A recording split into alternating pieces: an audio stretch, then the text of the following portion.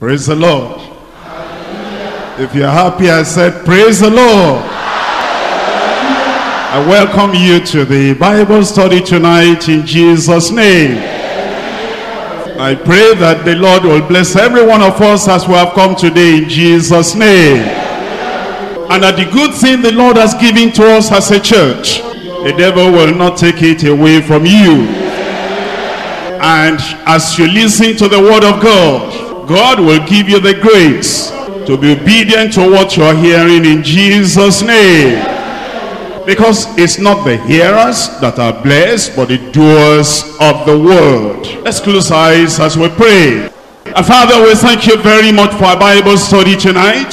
Long time we have not been able to have a privilege like this. And such a great privilege you have given us now. And we know that it's only the devil and his agents that will not like the privilege to continue. We're praying, oh Lord, that you will help every one of us to appreciate what you have called us into, and to do everything necessary, everything possible, everything in our power, to make sure that your word goes on without any disturbance, without any termination in the church, in Jesus' name. As we begin a series on marriage and the family today, we pray that your spirit and your grace will come into every family, and you will renew and revive and restore all our families in Jesus' name. That as a result of this series of studies, new things will happen in our lives. New things with the husbands, new things with the wives, new things with our children, and our families will be turned around in Jesus' name. We thank you because we know you have answered. In Jesus' name we pray. We are in the study of 1 Peter. Already we have gone through chapters 1 and 2. Now we come to chapter 3. As you look at chapter 3 verses 1 to 7, you will see that it's talking about the wives and about the husbands, about the family. Today we're going to have an overview of all the 7 verses. And then by the grace of God, as the Lord will give us chance and privilege and liberty, we'll now go back to those verses again and take them piece by piece and go through a study, a series on the marriage and the family that will totally change and rejuvenate and totally transform our families in Jesus' name. The home and the family, the relationship between the husband and the wife and the parents and the children actually receive appropriate attention in the word of God. But you will see there is a balance of emphasis in the teaching of the scriptures. As the word of God is talking to the husbands, so he's talking to the wife, so he's talking to their children. On the one hand, he cancels the extremes of tyranny and aggressive behavior in the family. That's one extreme. There is another extreme. That extreme is permissiveness. Do whatever you want, go wherever you go, no control, no centrality, no unity in the family. The Bible also speaks against that. As you come to this series of studies, you'll be learning from the word of God what the Lord has to say, because he is the one that instituted the family, that instituted marriage, and he knows how your marriage ought to be and how you will enjoy your family. In the 7 verses we're looking at, you'll see that 6 of the verses are directed to the wife, and you will see that 1 verse is giving to the husband. Why is that so? Is it because the wife is so bad, the woman is so bad, that God has to give 6 verses to the wife and then only 1 verse to the husband, because actually maybe the husband doesn't need any instruction? Not really. Actually, you will see that as it begins the chapter, it's talking about a righteous wife, a believing wife, a spiritual wife that has an unbelieving husband. But then because of the zeal, because of the aggressiveness of wanting the husband to be converted immediately, instantaneously, she needs patience, she needs instruction. And because of that, all these verses are devoted to the wife, so that she'll be able to go the right way, so that she'll be able to now to bring the husband to the Lord. But as you look at only 1 verse given to the husband, the verse is loaded, the verse is deep, the verse is full, the verse is really demanding. Even though it is only 1 verse, it really nails something right there on the block, that the husband will know his responsibilities as well. The study today is titled Winsome Character and Gracious Conduct in the Family. As you can see on your outline, it's divided into 3 parts. Number 1 is the winsome conduct of a Christian wife at home. Number 2, the wife's comportment towards the husband. And number 3 is the wise, Christ-like character of the husband. Let's look at it from number 1, the winsome character of a Christian wife at home. Open your Bible and look at the passage as I read to you from 1 Peter chapter 3 verse 1. Likewise, ye wives, be in subjection to your own husbands, that if any obey not the word, they also may without the word be won by the conversation of their wives, while they behold your chaste conversation coupled with fear. Now you will see that the passage begins with a word, likewise. That word, likewise, what does it mean? Why? It's the apostle led by the Spirit of God, inspired by the Spirit of God, starting the chapter.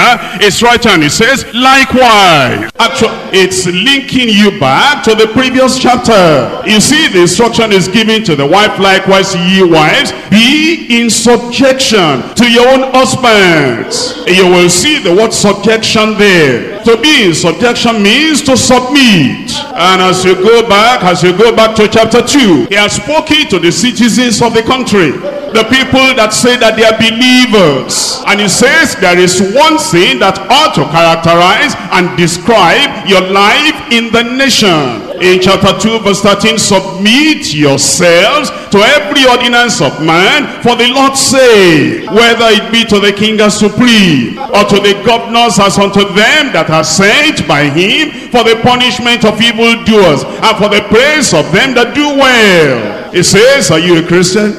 Be a good citizen. You submit yourself to the government, the authorities of the land. It says, as it is in the government, as it is in the country, so must it be in the family. Likewise, ye wives, submit yourselves unto your own husbands. As he talks about the country, now it talks about the company in which we're working. In verse 18, servants, be subject to your masters with all fear, not only to the good and gentle, but also to the froward. He said, if there is going to be productivity there, if there is going to be profit there, if there is going to be anything that will bring gain there, you servants that are working in those places, there is something that will centrally describe your action, that will describe the way you are working there, and it is that word, submission. Be subject to your masters with all fear. That's why when it comes to chapter 3, it says, we've talked about the government, submission. We've talked about your company, where you are working, submission. We now come to the family, submission. It says, likewise, ye wives, be in subjection to your own husbands. And then he gives us the reason why he's giving such instruction. That if any obey not the word, that is, if any of your husbands are not born again, they are not converted, they are not obedient to the word of the gospel. You know what he's saying? He's saying that it's possible that the wife is born again, the wife has eternal life, but the husband is not born again. The husband is not a child of God. Might be coming to church, but is not obedient to the word of God. He's saying, he says, wife, you may be eager, you may be kind of impatient. I want my husband to get it now. I want my husband to get salvation now. It's so very important. And then you begin to lash at your husband and to preach at your husband. He says, no, don't do that. Be in subjection to your husbands, even if any of them are not obedient to the word of the gospel. That attitude of wanting to drive the husband into eternal life and be very, very aggressive and be preaching at every opportunity and will not allow the husband to rest. The apostle says, no, that's not the way to do it. You will antagonize the man.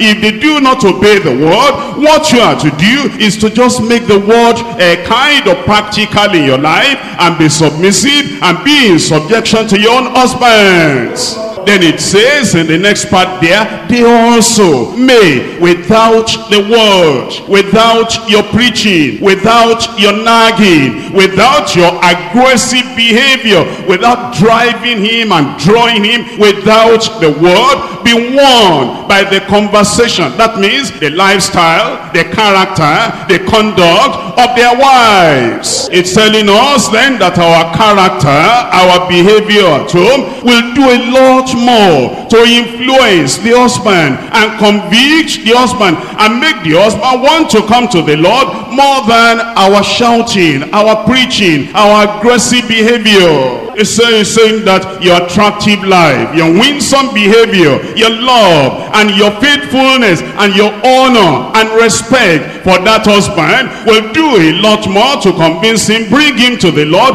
more than your shouting on him. That's why it says in verse 2, while they behold your chaste conversation coupled with fear. Is saying that they should look at your behavior, at your character, at your conduct, and you are very faithful, and you are pure and chaste. You have nothing to do with other men. You are totally committed to this man, and this man can trust you, and you respect him, coupled with fear, with honor, with reverence, with respect. And this is what the Bible teaches consistently in the world. The submission of the wife to the husband. In Ephesians chapter 5, reading from verse 22, wives, submit yourselves unto your own husbands as unto the Lord. I want you, don't miss the word likewise that begins the passage you are studying. As we're talking about the wife, you must make your mind go back to the government. You will submit to the laws of the nation as unto the Lord. You must go back to your place of work. You will submit to the rules and regulations there as unto the Lord. You come into the family, you submit yourself to the husband as unto the Lord. In verse 23, for the husband is the head of the wife. The wife may be jobless and the wife may be earning money. The husband may be illiterate and the wife may be well educated. The wife may be born again, spiritual. The husband may be carnal. Still, even then in the family, the husband is the head of the wife. Even as Christ is the head of the church and is the savior of the body. Therefore, in verse 24, as the church is subject, submissive, obedient unto Christ, so let the wives be to their own husbands in how many things? In everything. In Colossians chapter 3. Reading there in verse 18, wives, submit yourselves unto your own husbands as it is fit in the Lord. And there should be no argument in the family. The wife must understand that the very character of the wife, a Christian wife, is submission to the husband. And if you are able to submit at home, in the country, you'll be able to submit to the laws of the land. In your place of work, it will not be difficult because already it's your character, it's your lifestyle, it's your behavior. You are a submissive personality at home. It will not be difficult in your place of work to submit in your place of work. When we come to the church, it will not be very difficult. Already, that's your character. Already, it is planted in you. Already, your thoughts, your mind, your life, your everything about you, you know how to submit. The Lord has given you the grace at home. You are a trained Christian woman. It will not be difficult in the local church to submit to the leadership of the local church there. And then the passage says, they be beholding your chaste conversation, your chaste character, your chaste behavior, your purity of life. And that goes along with what Jesus Christ himself said, Matthew chapter 5, verse 16. Let your light so shine before men, that they may see your good works and glorify your Father which is in heaven.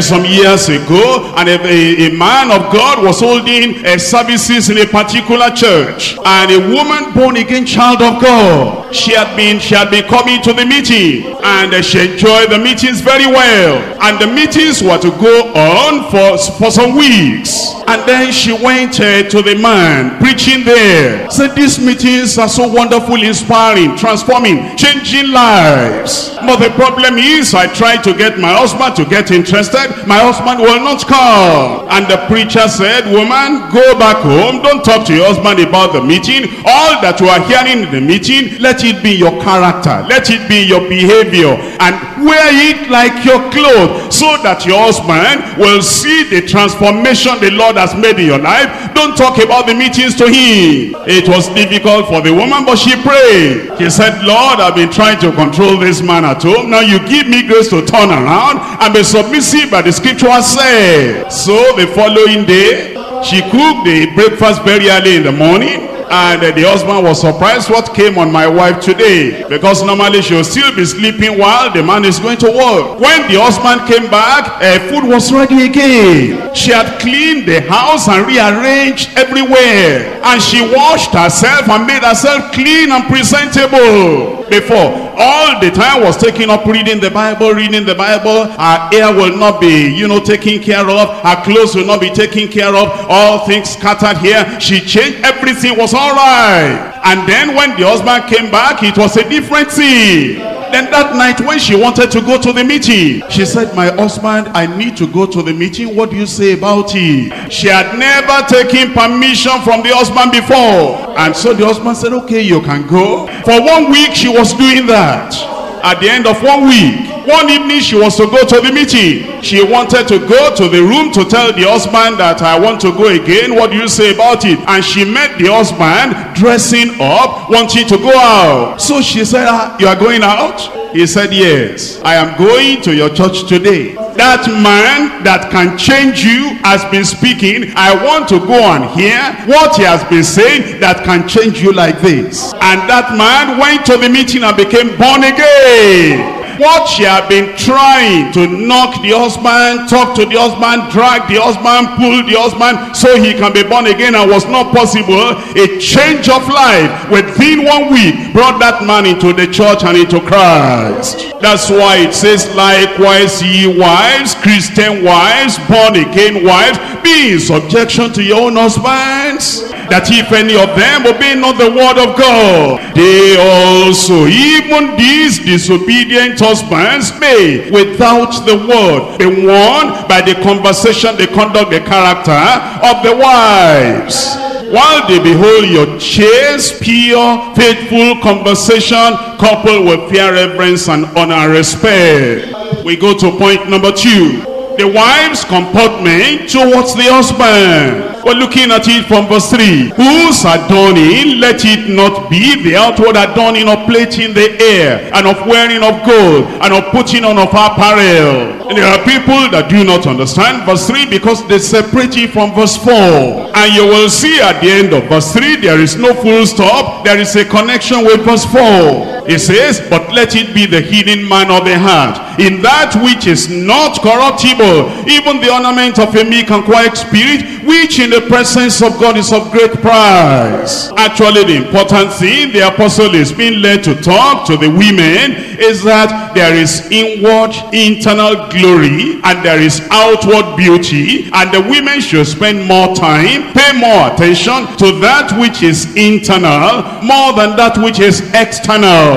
And our women can think about it. If you give all the time you give to dressing up and taking care of yourself and being presentable and being attractive and taking care of your hair and everything, if you had given equal time or greater time to the inner man, to the spiritual life, to the restoration of the grace of God, of the beauty of holiness in your life, what spiritual progress would you have made? You will need to understand the emphasis on the external beauty at the time of Peter. It was very common at that time that people will spend fortune. They'll spend a lot of money just for the outward beauty, and then they will neglect their character, their conduct, their behavior, and inward development. Normally we should be neat and we should be attractive in a scriptural way. But that desire to be attractive and to be clean and to be neat must be controlled and moderated by the scriptures and by the Holy Spirit,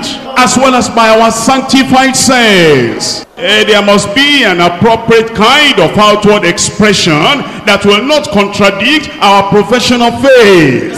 At that time, there were people, especially women, they were extravagant, they were very expensive in their spending on dressing and a lot of things. The attachment they put on, they were extremely worldly. We have read in history how many of them will dress and they will spend a lot of money. In fact, one individual, the wife of Caligula, we are told that what she was wearing at a particular time, the pearls and the emeralds and all the other things, when they calculated everything, it was more than $1.5 million. It's half a million in your outline, but $1.5 million. So what the Lord is saying through Peter here is that you cultivate spiritual beauty, inner beauty, inward beauty, more than physical beauty. Of course, you understand the standard of the word of God for women. And of course, you know, it is not only for women, for men and women and girls and boys, everyone that profess to know the Lord. In 1 Timothy chapter 2 verse 9. In like manner also that women adorn themselves in modest apparel. And the Lord is telling us that if we're Christians, there'll be modesty. Extravagance and the extreme of fashion and worldliness will not concern us. Then it says, with shamefacedness and sobriety. And there are some women, they say they are Christians, they do not have any sobriety. There is no shamefacedness. They are so loud and they are so lousy, and the way they appear in public, it's like they do not have any Christian comportment, any Christian teaching, any Christian doctrine. And there are people that say, well, I don't use earring, I don't use a necklace, I don't use this and that. But even then, the cost and the appearance is still as worldly as the others. It says, not with broidered hair. At that time, they will have the normal hairdo, and then they will put in pins of gold, of silver, of other things there. Very, very costly things. And what the Lord is telling us is that we will not, the women will not make their hairdo like the people of the world. And of course, our girls, our ladies in the church who have not married yet, you will practice Christian comportment, Christian dressing, even before you get married. It says, of gold or pearls or costly array, but which becometh women professing godliness with good works. Instead of spending all our money on materials of the things of the world and the worldliness and looking attractive to the people of the world, you will spend your money on doing good to other people, feeding the hungry, helping the people that are helpless. In 1 Corinthians chapter 11. 1 Corinthians chapter 11, reading from verse 4. Every man praying or prophesying, having his head covered, dishonoreth his head. But every woman that prayeth or prophesieth with her head uncovered, dishonoreth her head. For that is even all one, as if she was shaven. In verse 6, for if the woman be not covered, let her also be shorn. But if it be a shame for a woman to be shorn or shaven, let her be covered. There are people, there are women here that say that they are born again, and they say they don't use jewelry. They will cut their hair and have the haircut like that of a man. And sometimes you meet them outside and say, is this not so and so? And with the button down that she even wears like a shirt, the only thing is that she is not wearing slacks. She is having the haircut like that of a man. It's a shame on such a so-called Christian. The Lord is telling us that if we are Christians, our dressing will be different. In Deuteronomy chapter 22 verse 5. Deuteronomy chapter 22 verse 5. The woman shall not wear that which pertaineth unto a man, neither shall a man put on woman's garment, for all that do so abomination unto the Lord thy God. There are people, when they read that verse, they say that verse has been cancelled. They say it is Old Testament. All such people are not sincere. They are not serious with the word of God. Because every one of them, they obey one part of the verse. Look at this verse in the middle. Neither shall a man put on a woman's garment. And men don't do that. We who are men, if anybody came here as a man, and then he was wearing up and down, or wearing gown, and tying scarf, you will say, take this man to the prayer warriors. Something is not correct in the head. All those churches where they allow their women to wear slacks, they don't allow their men to wear up and down. They don't allow the men to wear women's dress. Why do they underline only the middle part and then they cancel the first part of the verse? The woman shall not wear that which pertaineth unto a man. If we're children of God, the Spirit of God is in us, and the Spirit of God will lead us on being obedient to the word of God. And then you find the people that have partial obedience. With their women, they will not exactly wear everything exactly as the man has sewn the dress, but there will be similarity. If the man is wearing this agbada something, the woman will make her own. There will be a little difference, but it will still be similar. The slacks they are wearing, they say it's not the same. There will still be similarity. If you want to obey the Lord, obey the Lord. Have you found those women that wear cap, even coming to our church here? They say they are Christians, they are born again, they are obeying the Bible, and the caps that the men are wearing, they are wearing. But we are being told, you cultivate inner beauty, inward beauty, spiritual beauty. In Proverbs chapter 31 verse 30. Favor is deceitful and beauty is vain, but a woman that feareth the Lord, she shall be praised. The Lord is telling us that we need to cultivate inner beauty, inward beauty of holiness in our lives. And when you concentrate on that inner beauty, the outward will take care of itself. And the word of God is telling us what should be our comportment, what should be our character, every moment of our lives. Our salvation is not only for Sunday. Our salvation is not only when we come together for a Bible study like this, and we know that other brethren, other children of God will see us. And you find some people in their double standard when they are coming to church, Christian dressing. When they are going to their places of work, to their market, is worldly dressing. And now we cannot even see deeper life Christian wedding and know that this church stands on the word of God. You will find the dressing of the people, even the people that are not really doing the marriage, they just came and then they bring a lot of things there. Then you begin to wonder, is this our church? Is this wedding in this church? The dressing of the women, even of the men, you see worldliness there. And sometimes it's during burial. Sometimes it's when they have got some new babies in the family. If we're Christians every time. Funeral time, wedding time, reception, naming ceremony. If you're a Christian, you are a Christian all the time. In Matthew chapter 23 verse 26, it says, thou blind Pharisees, cleanse forth that which is within the cup and the platter, that the outside of them may be clean also. He's telling us we should concentrate on inward purity, inward cleanliness. Because when we're clean on the inside, then we will dress like Christians on the outside. Have you noticed something in 1 Peter chapter 3? Reading there in verse 4. Let it be the hidden man of the heart, in that which is not corruptible. It's making a comparison. All those things mentioned in verse 3, the gold and the plating of the hair and the apparel and all those things used for godliness, they are corruptible. But holiness, righteousness, purity of heart, that which is incorruptible.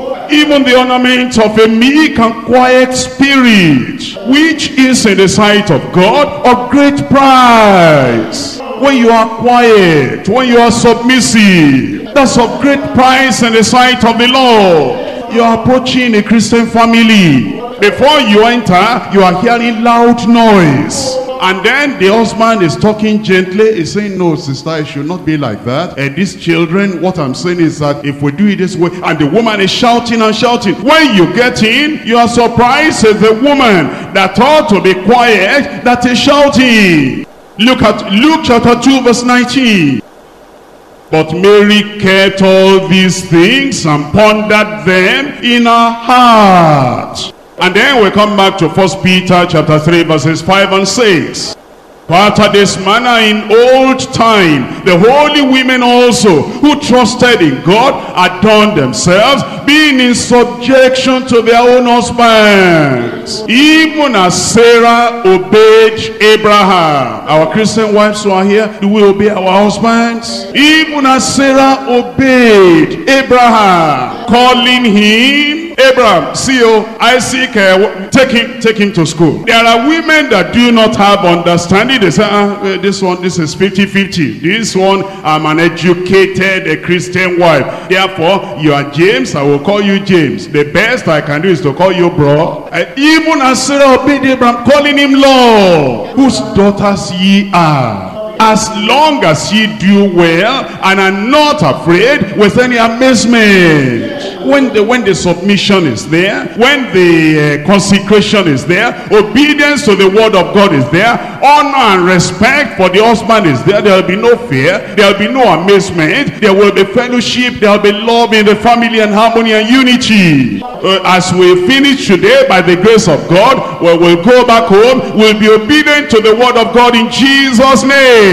But be ready for some surprises as you go back home. If you want to give food to your husband, and do it respectfully. If you want to call your husband, you call him with respect. It's likely if you have teenage children, they will say, what? Mommy, what did you say? Who are you calling? Because maybe they are not here. Those children don't know that this is the way we should be doing at home. It will surprise them. Now, when everything has changed, your children will see the change. Your neighbors will see the change. The peace of God, the grace of God, the power of God will be moving in your family in Jesus' name. Look at it now, the third part of our study today. The wise Christ-like character of the husband. In verse 7, likewise, ye husbands, dwell with them according to knowledge. Again, it says likewise. It says you are not exempted.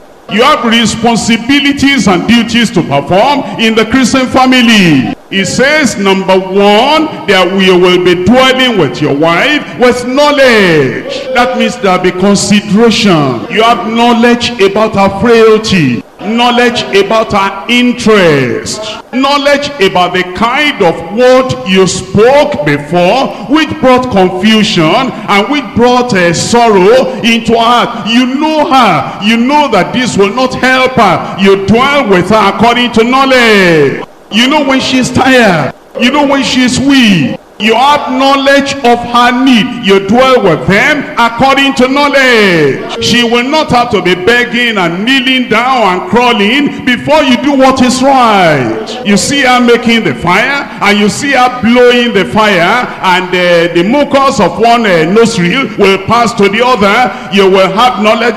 This woman needs a new stove. You will go to the market or give her money to go and buy the thing. You are dealing with her according to knowledge. You see that when she is sweeping and all the dust is flying here and there, then she will be breathing at her as if she cannot breathe well. You say, this woman, she has tendency for asthma. You will go and buy things that they use in cleaning the floor. You will buy the machine. You deal with her according to knowledge of her weakness. According to knowledge. You know that on Saturday 4 hours she's still there washing the clothes of the children, washing the clothes of this one, washing everything. After she finishes, then she'll try to iron them. It takes the whole day. You say, this woman, she needs something. You'll go and buy a washing machine. You are looking at her, you are looking at her need. She will not have to talk. You deal with her according to knowledge. You know that when your mother comes in there, you know that this woman, hey, go and take this one, go and take this one. No, I don't want to eat rice now. The woman, your mother, will wait until they cook everything, make all the trouble before mama will say, no, that's not what I want. And the woman will go back to the kitchen again. Then you know that after that you'll find this woman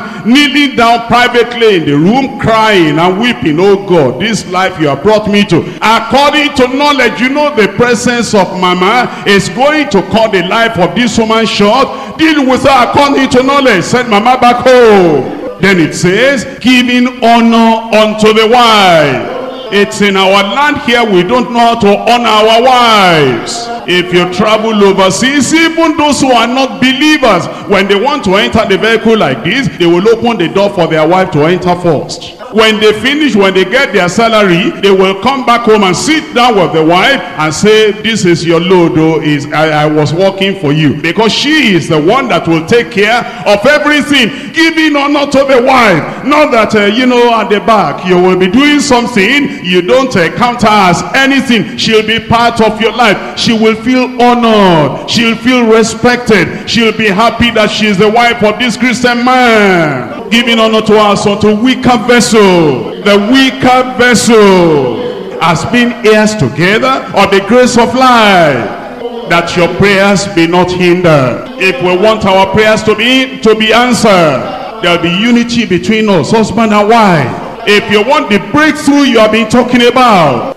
all that the Lord has been telling us today, between husband and wife, we will examine our lives, we examine everything we're doing, and then we will go before the Lord. You will not report your wife to the Lord, you report yourself to the Lord. You will not report your husband to the Lord, you report yourself to the Lord.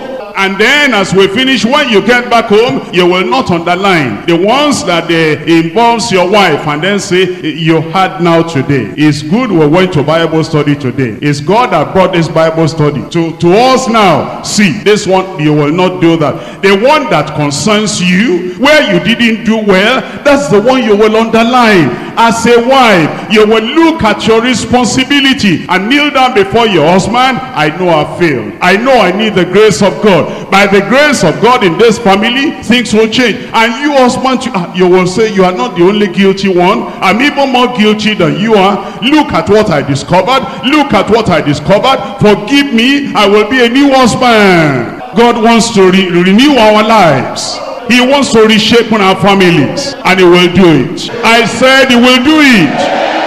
All these weeks we are going to be having this series. While you are coming and you are bringing other people to come, be praying, oh Lord, whatever remains in my life, whatever remains in my family, reveal it to me, and let the blood of Jesus be cleansing me, be washing me, be purifying me as I'm hearing, so that at the end of this series, my family will never be the same again. Rise up and let us pray. We Christian wives, how submissive are we to our husband? A lot of argument in the family, a lot of pulling and dragging in the family. Are we submissive to our husbands at all? Because he is not born again, because he doesn't come to our church, because he doesn't put enough money down, because he's a jobless poor man. Whatever poverty he has, he is your husband. Honor your husband, submit to your husband, and give priority to inward purity, inward beauty of holiness. Did you see how Sarah respected Abraham, calling him in a respectful manner? Is that respect in our families? And we who are husbands, are we considerate? Are we dealing with the wife with knowledge? Do we have the knowledge of their need, of their interests, of their desires, of their aspirations? Do we think well and talk well about them? Are we taking care of our wives? Or are those wives crying every night? Let us go back home and live the Christian life. Let Christ be the center of our family. Let the grace of God reign in our families. Let joy come back to our family. Let happiness come back into our family. Let Christ become the center of our family.